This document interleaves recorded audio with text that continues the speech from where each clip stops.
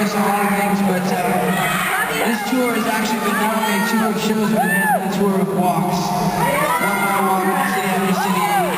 And the reason we've been doing these walks is because we had a real life experience when we spent a little bit of time in Africa during the making of this record. When we came back from the tours, not some idea that we could, fly across the ocean and make Africa all of our problem, but that we were responsible to make it our problem, because the issues of AIDS and the issues of extreme poverty are going to come creeping up on our door. And you guys, this generation, have the opportunity to make it something that you're going to embrace and change.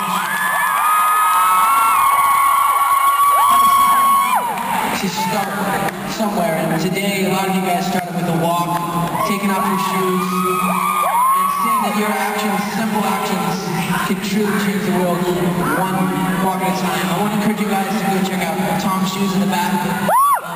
Every time you buy a pair of those shoes, that means a pair of shoes is going to be donated to a child without one for one shoe means another pair of shoes. So check that out.